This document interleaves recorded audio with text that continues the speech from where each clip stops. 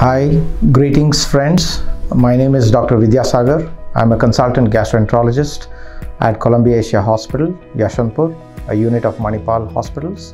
And this is my colleague, Dr. Girish, a consultant gastroenterologist and hepatologist at Columbia Asia Referral Hospital, Yeshwanthpur, a unit of Manipal Hospital.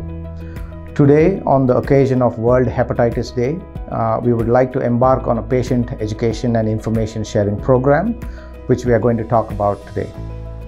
On this occasion, we would like to share some information about hepatitis B, which is a global burden, and between Dr. Girish and myself, we will be discussing about hepatitis B today. Welcome, Dr. Girish. As we discussed, hepatitis B is a challenge and a big problem throughout the world. Can you enlighten our viewers about what is the disease burden that we see throughout the world and in India? Yeah, chronic hepatitis B, which is a global burden, about 240 million cases are present all over the world. In about around 40 million cases from India, each year about 6 to 7 lakhs of patients die due to hepatitis B all over the world. Around 1 to 1.5 lakhs of patients die in India due to hepatitis B virus infection.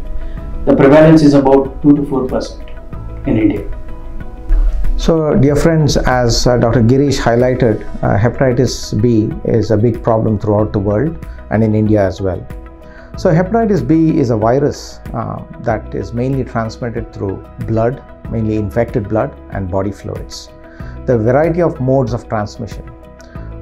It can cause illnesses pertaining to the liver, mainly in the form of inflammation of the liver called as hepatitis, scarring of the liver called as cirrhosis, which can sometimes be potentially fatal and can also cause hepatocellular cancer or the liver cancer.